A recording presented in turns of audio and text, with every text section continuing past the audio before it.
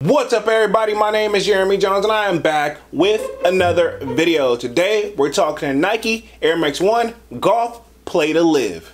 So stay tuned.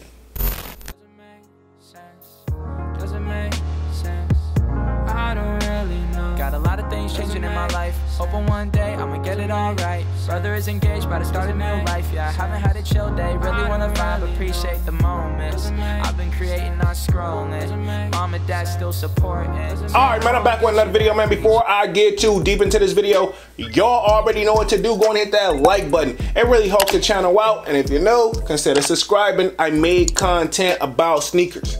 Alright, so let's dive into today's video. Just like I said in the intro, man, we're talking a Nike Air Max 1 Golf Play to Live. All right, man, we're gonna be keeping things very simple over today. We're gonna be answering the basic old question. Are they drip, flip, or skip? Let's just keep it there.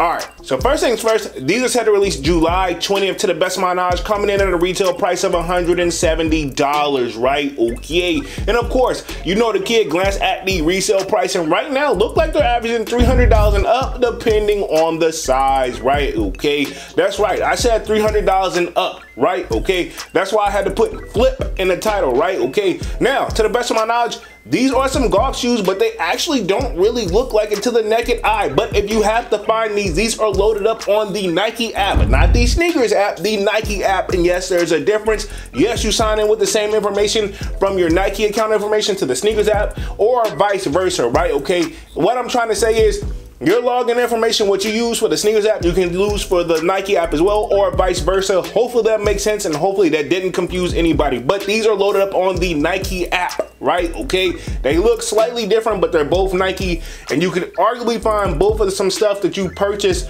on either app on both of them, right? Okay, I don't know what Nike's idea with that is, so don't ask the kid. I'm just putting the information out there. Now back to these Golf Air Max 1s, right? Okay, now Kwame, again, I can't help but think of you because the colors are all over the place around that toe area, box area, which is not a bad thing. And I will say this, definitely looks like a nice, fun, exciting shoe and great for summertime, man. But at the same time, it's kind of one of those like, is this really a golf shoe? Because to find these on the Nike app, I couldn't just type in Nike Air Max 1s and they came up, right? I had to type in Nike Air Max Golf and then they were literally like, I think the first option saying coming soon on July 20th. That's how I found out about these guys. Overall, not a bad shoe, but at the same time, it's kind of one of those, okay, let me propose a question, right?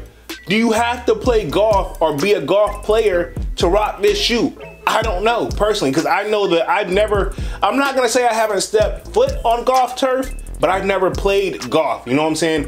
Most likely I probably had to do some extra duty or some cleaning up over there, or I will say this, the golf places that are close in my area, if you ever been like inside of one of the the little facilities whenever you're getting ready to get your gear, they have some nice like food options, right? Okay, they usually have a cafeteria in there and usually it's banging, right? Okay, I know that's kind of off mode, but that's what I can think of when it comes to golf, right? Okay, now when it comes to these play to lives, I don't really have too much information on these, but I'm just very surprised to see that they're averaging $300 and up on the resale market. So definitely that means these got an audience for sure. And I'm not saying golf is slept on, but it's definitely like that one of those if you know type of sports type situations, right? Okay, and you can tell like me here, I don't know, I know just enough about golf to be dangerous, and to be honest, that probably means I know nothing at all. And somebody who plays golf professionally or just plays golf in general will probably talk circles and I'd be like, huh? Yeah, but overall this is about the sneakers, not about golf, but you got to tie them all together interchangeably for this video.